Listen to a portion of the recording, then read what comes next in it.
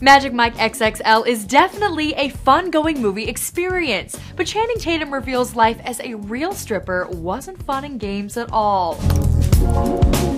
The Magic Mike movies may be based on Channing's time as a real-life stripper before he was a Hollywood star, but the actor admits stripping wasn't exactly the best place to start his career.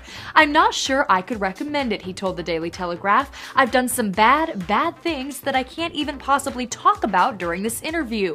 It definitely has some seedy, darker sides." Channing began his career as a stripper in Tampa when he was just 19. Going by the name Chan Crawford, the star admitted he did almost anything for dollar bills. "It was one complete year of down the rabbit hole crazy," he continued. "I'm glad I moved on."